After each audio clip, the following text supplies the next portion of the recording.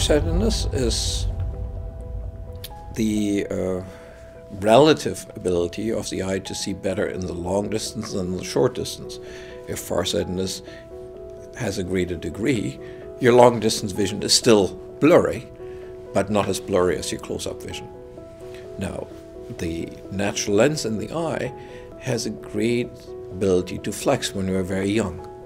So often you could be farsighted to a degree of 10 diopters, because the unit of diopters, which is a great deal, would mean really thick glasses. And you're 8 or 9 years old and you have no glasses at all because you're actually compensating for that. But slowly as you're growing, the lens gets bigger and stiffer and loses that flexibility progressively, so more and more you will end up needing glasses. And if the degree of farsightedness is more than 2 diopters, you will probably need them for distance as well as then progressively for close-up as well.